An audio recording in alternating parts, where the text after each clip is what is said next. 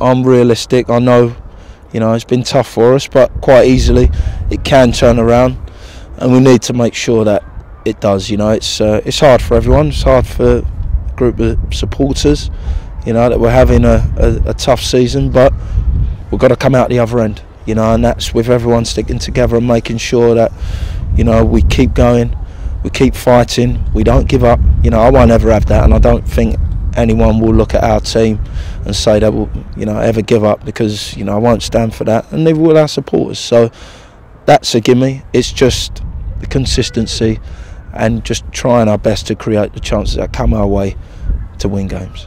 Best of luck on Saturday, Chris. Thank you, Jim.